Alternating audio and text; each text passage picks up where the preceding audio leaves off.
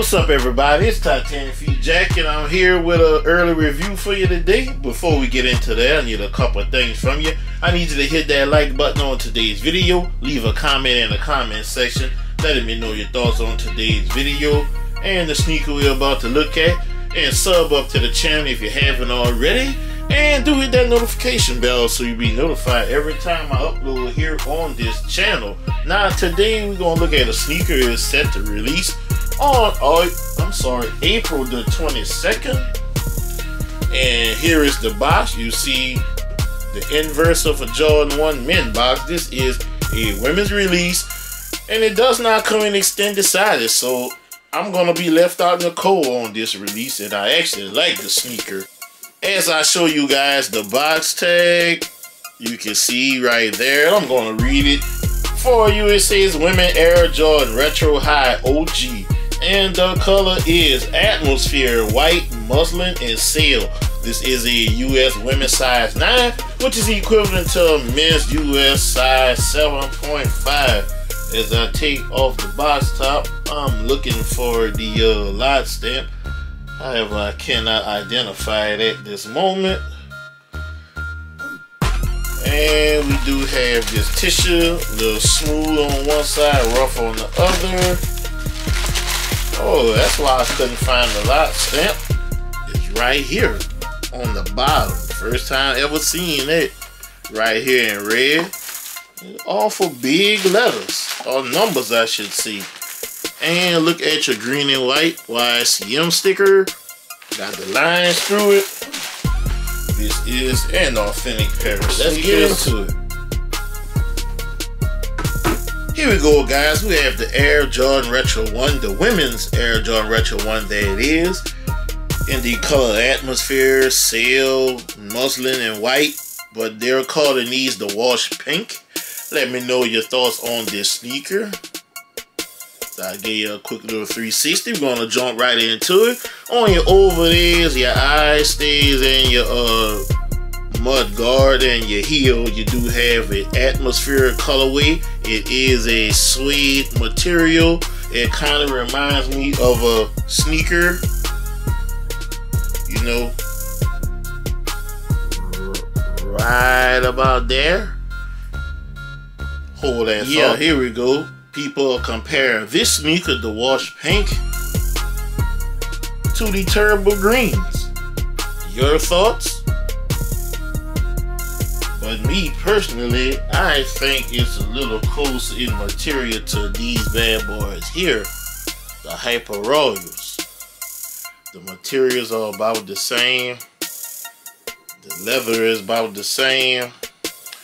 That's my thoughts on it, so let me know your thoughts in the comment section. But that's what we have in the atmospheric colorway, or the wash paint colorway, that's going all around these places on the sneaker. Also on the swoosh quarter panel, you got some white leather, and it's soft to the touch. And you got a hit of that sail material on your midsole with the atmospheric color at the very bottom, which leads to the outsole, and you do have an atmosphere pink outsole on here.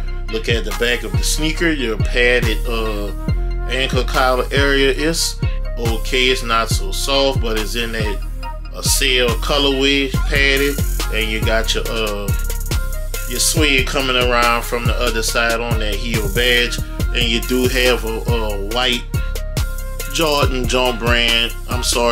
Wings logo here on the lateral collar. As I look to the medial side of the sneaker, you have more of the atmosphere suede going around your collar, your lace eyelash, your swoosh, your heel, and your toe mud guard. And you got that sail on that midsole and pink at the very bottom. We're gonna go to the my favorite part of the sneaker is the toe box. You see the leather really soft, nice suede on that toe cap is decent. You have a sail nylon tongue with a white woven patch, atmosphere, Nike branding on here. You do have a hang tag, silver chain, Nike Air on both sides. Do come stuffed with tissue. We have an additional set of laces. Comes in a brown box. And what are the color of the laces? We don't have any window this time. Let's take a peek. If they come factory lace with the white laces, I'm assuming these will be atmosphere. Yep, see? Comes with the atmosphere, excuse me, laces. On the side, comes with the white in already. And you do have your insert. Atmosphere Nike branding on here.